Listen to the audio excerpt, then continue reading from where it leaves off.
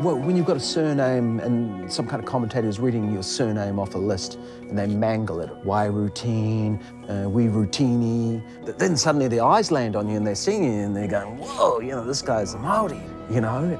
Simon Wi Rutene was a dominant force in New Zealand skiing for over 15 years and introduced Te Ao Māori to the slopes of the world, competing in 4 Olympic Games along the way. But how does a kid from Rotorua become a world-class ski racer? I caught the eye of this guy who was a master. So he saw this young, precocious New Zealand style, which was indelible Māori. It moved like lightning, it was like an eel, it was amazing, it was shamanic for him. He said to my dad, this guy, he's got it. Every time the weather was bad, I got shown videos and ski movies. It just was running into my mind, and then suddenly, almost like the Matrix, I would do it. The mimicry, the visualization, the emulation, those were the skills which came naturally to me and I could immediately convert when I saw the very best top guys in the world doing it. I suddenly was doing it next minute. By the time I was 12, I won the Under-18 New Zealand Championships. The passion was bitten in me young.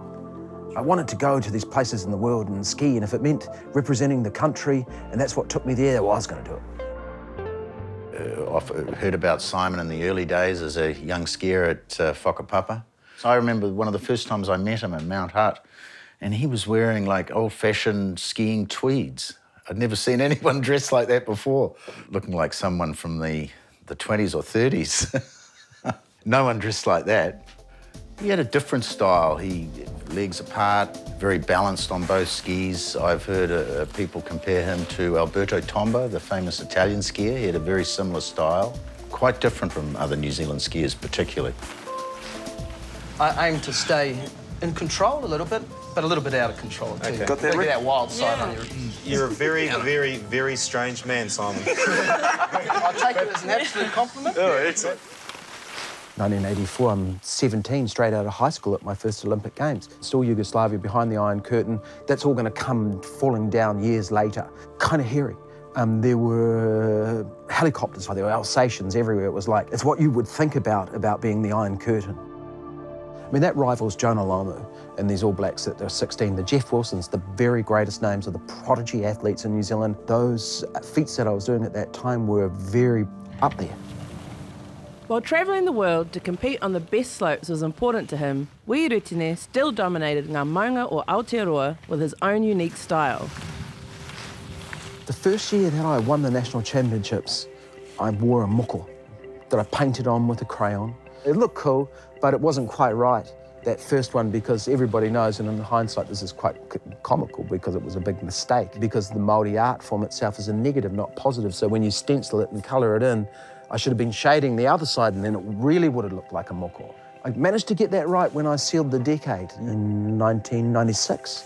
It was a very good moko. It was so in your face. From 86 until now has been my time, so that's 10 years. To have the mana of your own country is something special.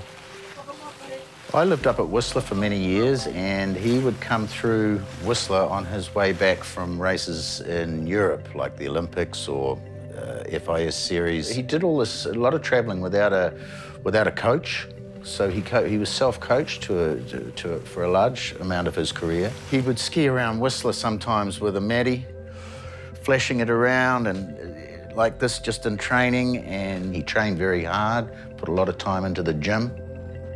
And that plus his natural abilities, he just had that edge over a lot of other skiers. Skiing buzz is a freedom thing. You can let go of your ego and you merge with nature.